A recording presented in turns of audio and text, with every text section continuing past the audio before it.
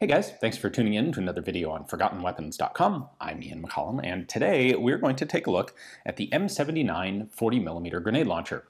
This was an outgrowth of development after World War II, largely looking to replace the bazooka with something that was both more portable, more accurate, and more effective. The bazooka was not bad for what it was originally designed for, but it left a lot of things to be desired. It gave a whole lot of evidence of firing when you touch one of those rockets off.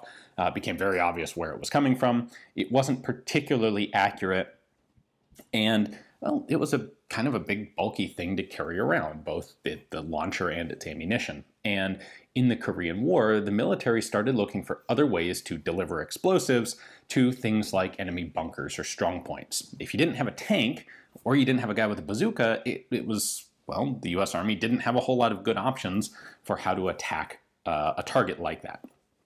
So there are two parts to the M79. The M79 itself is a very simple weapon. We'll take a look at it up close in just a moment, but really the important developmental point with this system was the ammunition, not the gun itself.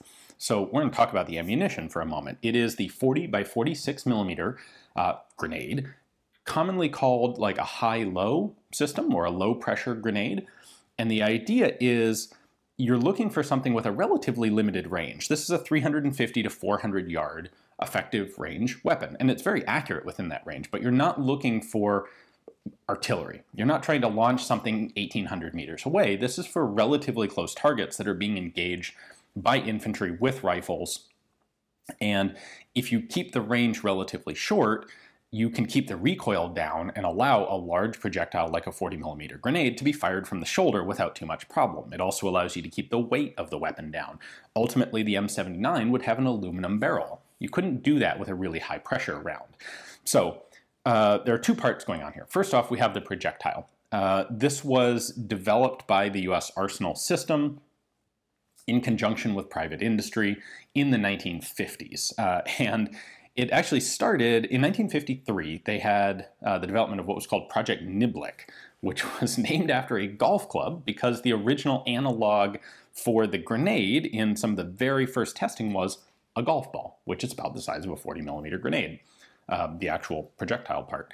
And what the very first guys who came up with this were kind of thinking like, okay, you know, if we launch a low velocity, round golf ball sized grenade, we can do this relatively accurately. And they took basically a piece of pipe with a spring in it and some holes drilled across the side, and they dropped a golf ball in, pinned it down, held this tube up, pulled the pin out, launched a golf ball. And by the way, they did this experiment in the central atrium park of the Pentagon building, of all places. And the result was like, this works pretty well. Let's develop this. So the early development focused on creating a projectile that was cheap and efficient to manufacture, that would have an effective fragmentation. And what they ended up doing was basically creating sort of a pre-fragmented printed casing to the grenade that would have about a 5-meter lethal radius when it exploded, and it would create hundreds of small, we're talking just a couple millimeters at the small end, a couple hundred small fragments when it exploded.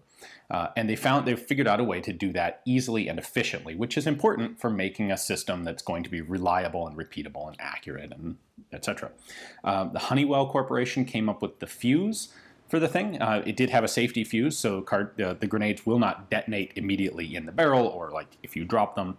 It's based on rotation. These have rifled barrels, and so the projectile has to travel about 30 meters before it's armed. Honeywell came up with a fusing system that was, again, very reliable, but also very cheap and effective. And you put those together, and now you've got a projectile to work with. And the next question is, how do you launch it? Well, it doesn't need to go very fast. Muzzle velocity is about 250 feet per second. These are very high looping sort of trajectories to get out to 400 yards. The problem is when they started experimenting with low pressure, firing, they had trouble getting clean and consistent powder burns. And you can see that in firearms hand loading. If you load too light of a powder charge, you get incomplete burning. Your velocity varies wildly. It's especially velocity on a weapon like this that has a very low muzzle velocity in the first place, just a little bit of change in muzzle velocity will throw off your sights and your accuracy, because the projectile will go quite a lot farther or shorter than it's supposed to. So they need a way to get consistent powder burn. And what they turned to is a system developed by Rheinmetall during World War II for an 8-centimeter anti-tank weapon, where they had a similar set of requirements. They wanted a light weapon. They didn't need that high of a muzzle velocity because they were firing a hollow charge projectile, but it had to burn consistently. And so what Rheinmetall came up with was this dual pressure system, where basically you have a charge of rifle-like powder, fast-burning gunpowder, in a small contained section of the cartridge. And it burns up at a very high pressure, and it then basically breaks a seal and bleeds into the rest of the cartridge case, which sort of acts, frankly, it acts like a suppressor, sort of. It acts as a buffer. It allows the volume to go up, which means the pressure comes down, but you've already accomplished a nice, complete, clean burn of your powder. So you now have a very consistent pressure being generated by the cartridge, but outside of the cartridge itself, you only have to hold a relatively low pressure. So in the case of 40 millimeter, the high pressure section is about 35,000 psi, which is, pistols are 20, 25,000, rifles are more like 45, 50,000. So we're talking, this is a substantial standard firearm sort of pressure. However, that breaks out into the rest of the 46 millimeter cartridge case, and the pressure that the firearm actually has to contain drops to about 3,000 psi. And that's what allows it to be lightweight, use an aluminum barrel, and it generates this relatively low muzzle velocity of about 250 feet per second. But it does it consistently and accurately. So when you put all that together, you get a really effective cartridge. Now with that cartridge, there would be a whole bunch of experimentation. Springfield spent a number of years working on grenade launching solutions for the M1. It didn't really go anywhere. They had multi-barrel versions, they had harmonica magazine versions, they had pump action versions, they had a whole bunch of different stuff. And ultimately, a lot of these experimental launchers had reliability problems. They were too complicated, they were trying to do too much. And it was apparently a guy named Roy Rayl, who, by the way, wrote a very interesting book called Random Shots, Episodes in the Life of a Weapons Designer, which I reviewed a while back. You can check out that video, and if you're interested in this, definitely check out his book. It's cheap and easily accessible on Amazon. He came up with this notion of, like, let's simplify this down. Let's go with, like, good old-fashioned break-action shotgun and just make a single-shot launcher. And that developed into the M79. So let's take a look at it, and we'll talk about then where it went. This is a really simple weapon, and there's not a whole lot that we need to take a look at here. Patterned on a break-action shotgun. We've got an opening lever here on top. Note that we have a little pin here that is going to keep this lever in the open position until I close the barrel again. And that lever itself slides into this slot, and that's what holds the barrel assembly down. This is spring-loaded, so it will assist in opening, not a whole lot, but a little bit. We have a spring-loaded extractor right here to help pull the empty case out. This is just single-load it. You pop it open, slide a shell in, close it, and you're ready to fire. We have a safety here on the back, on the tang, just like a shotgun. These were developed with a winter trigger guard, so we have a little spring-loaded catch here. Push it in, and you can rotate the trigger guard down and out of the way. Remember that a big part of the motive or inspiration for this weapon came from the Korean War. Korea was very cold. Vietnam, not so much, but you've got a winter trigger in there. Probably the most complex part of the whole gun is the sighting system here. So this is your rear sight, that's your front sight, and they're both mounted way up on the barrel because this cartridge has such a low muzzle velocity and such a high arcing trajectory. We have a battle sight 0 right here that is 100 yards, and then we have this whole upper leaf. Now, you'll flip this up to use it, but because this is big and potentially floppy, they didn't want it bouncing around and getting caught on stuff, so there's actually a locking catch right here. If I push this button down, that frees me to rotate the sight, and it will lock in the up position or the down position. I do have windage adjustment right here, click adjustable. For long-range use, we have this second rear sight notch. This is a nice calibrated tower, starts from at 100 and goes up to 375. I apologize, it's a little hard to read there. There is a micrometer dial here for very fine adjustments. For gross adjustment, you push this button in. This one's a little sticky, and then you can just slide the thing up and down. And if you don't want that to happen, if you want to lock it in place, you can screw this in to tighten it. Oh, it's way out. There we go. And now, no spring, and this is locked in position there, so you can only use the micrometer adjustment for fine-tuning it. The front sight looks very much like an M1 Garand front sight, although the front sight post is slightly different in shape. It's a little bit of a shark fin style there instead of just a flat blade.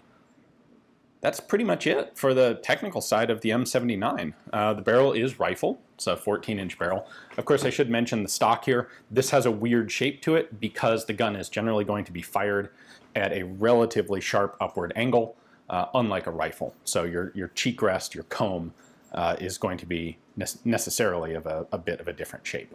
There is sort of a semi-pistol grip to the grip, but that's it.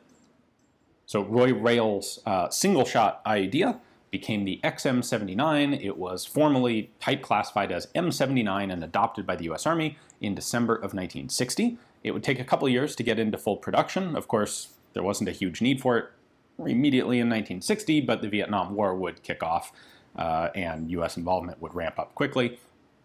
And by 1965, this was in full-scale production. They would ultimately make about 350,000 of these Bloop tubes, as they are called, or M79 40mm launchers, although they almost immediately started working on its replacement. This was a fantastic weapon. It was very well liked. It was very accurate. The guys who practiced with these could drop a grenade. You could drop a 40mm grenade into a window about this big at 300 or 400 yards. Really an excellent small arm. The problem was it was single shot. There wasn't a very good short range system. Like if you got surprised at close range, there wasn't a whole lot you could do. You don't want that grenade going off right in your face, and it would take 30 yards before it could arm. There was experimentation with a huge variety of other munitions. They had a buckshot round. They tried a flechette round. They had a 22 caliber. It's like a hornet's nest of, I think, 18 22 rimfire cartridges, all in a single 40mm shell. None of those things were really all that effective. People think about a 40mm buckshot round and think it had to be just absolutely devastatingly effective, but it's important to remember that you're limited to a relatively mild recoil impulse that makes this whole weapon possible.